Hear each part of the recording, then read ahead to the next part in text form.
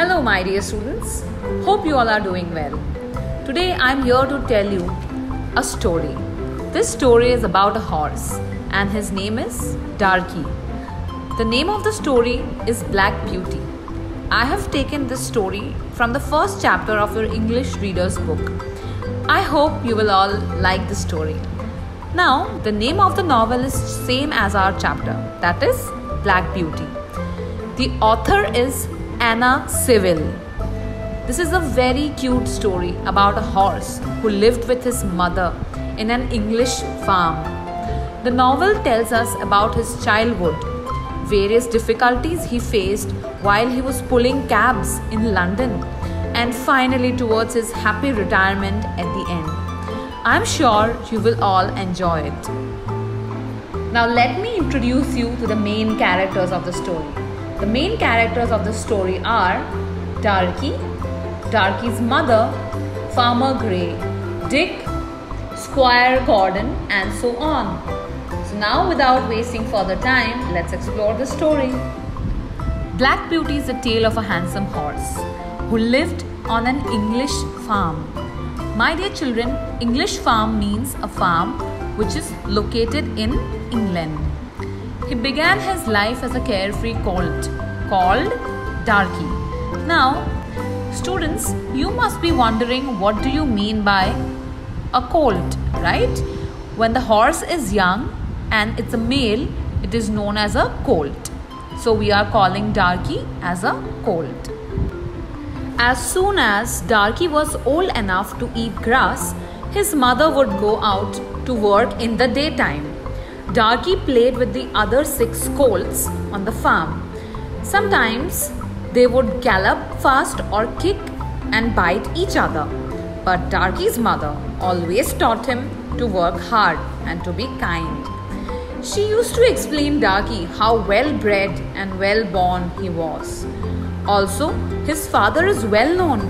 His grandfather won the cup at the Newmarket races, that too twice. And his grandmother is gentle and kind. His mother always advised him to learn from them all. She taught him not to bite or kick anyone, and he must do his work well. Children, I am sure your parents also expect you to behave well with others. Let's continue the story. Farmer Grey was Darky's master and a good man who looked after them well. He often used to be concerned about little Darky.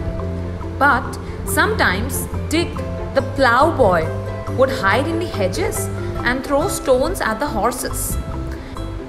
One day, Farmer Grey happened to notice Dick's cruel game. He caught Dick by the arm and scolded him. He warned him that this was the last time he'd trouble his horses, and he asked Dick to leave his farm forever. This was how Darky's days were going in the farm, and soon he turned 4 years old. A man named Mr. Gordon came to look at Darky. He was impressed. He wished to have Darky as his horse. He also examined Darky's eyes, his mouth, and his legs. He liked Darky and felt if Darky gets proper training, he could do really well.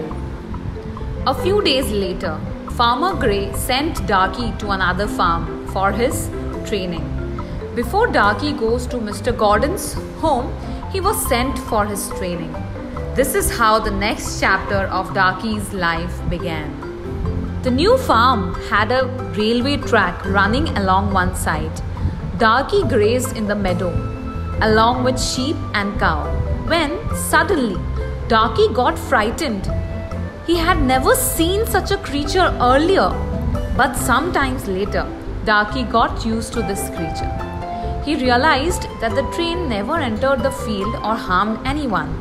Soon he understood that the train is nothing to be scared of. During his stay at the farm, Darky made many new friends and got to know many new things.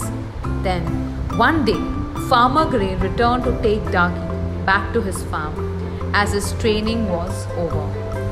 By this time, Darky did not startle by looking at trains, and he was ready to take carriage to the railway station. By now, Darky was well trained and was able to do all the things. Farmer Grey got Darky back to his original farm and continued to train him. Now, Farmer Grey started training Darky by putting collar, saddle, and bridle. He got used to all of these in few days. Soon, Darky learned how to carry a person on his back. Also, he learned how to trot with a cart attached to him. Farmer Grey continued to teach him how not to startle or kick or neigh unnecessarily. After a few months, Mr. Gordon came to take the well-trained Darky to his home. There he began his new life and made many new friends. Children, I hope you all liked listening to the story of Black Beauty. If you want to know more about Darky's life, please read the novel named Black Beauty. Thank you.